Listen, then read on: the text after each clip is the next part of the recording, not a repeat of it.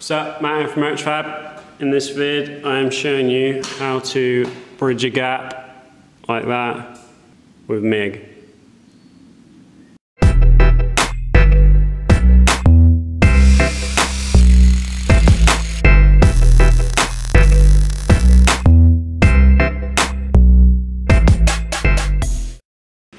Right, this is something that you're going to come up against at some point. Not ideal scenario. So you're wanting to fill this up and you've just got too big of a gap to where if you start running that weld in, it's just going to drop through the hole and it's just going to be a mess. I know you have this problem quite a bit, don't you, Stu? So there's a few different ways of doing this, like different techniques people use for doing it. One way is you could get a piece of TIG wire, lay that in there, tack it on, that's just going to catch the weld, run that in, that will just burn into the weld if it's hot enough. But the way I do it, which I'll show you now, is basically, say for that I would probably just do a tack every 10 mil,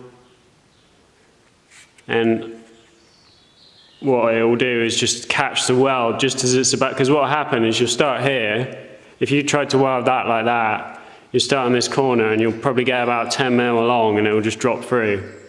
So you're just putting a tack in at the point where it's going to fall through. So tack every 10 mil to just catch the weld, and then you can run the full weld all the way across. And the tacks, you can do the tacks cold because it doesn't matter, because they're going to get burnt into the weld anyway. So you can turn the welder down a bit just to make it a bit easier to get the tacks on, you know, just to fill this. You could go along, you know, weld it all out, tack it with some shitty cold tacks and then just grind it all out, but that's just a load of work, whereas this is just a quick technique you can use if you come up against this, you want to get over it quick without moving, you can do this and it works. So I'll show you.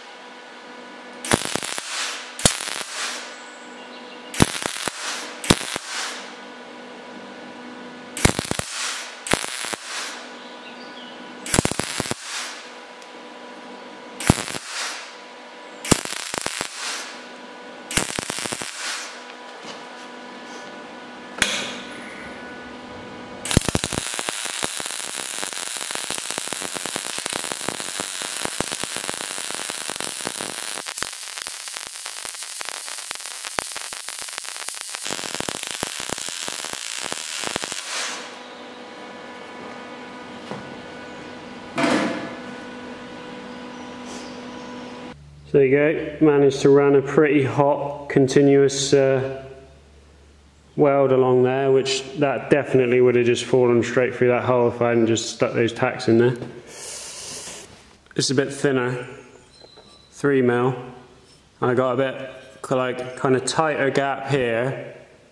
Probably just get away with that a little bit, and then as it gets further on, it gets bigger. So I'll do like a tack, you know, a bit more spread out at this end, maybe one every 15 mil.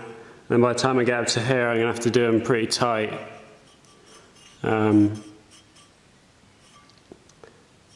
To stop that burning through.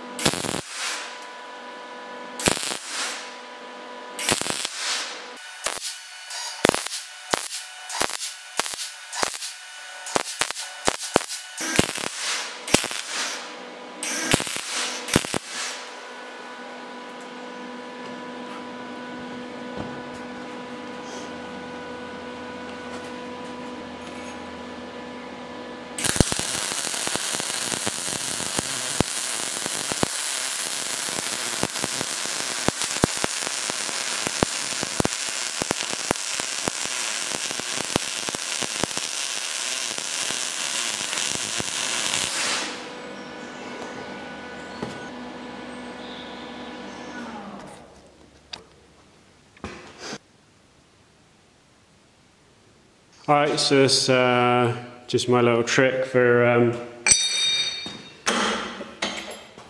getting you out of a hole. Obviously, in an ideal world, you know, everything wants to be prepped, so you don't need to do this, but you don't always live in an ideal world. It's a good little trick to know. It's something I use, you know. So yeah, next time you need to fill a gap, give it a try. That's it for this one. Cheers.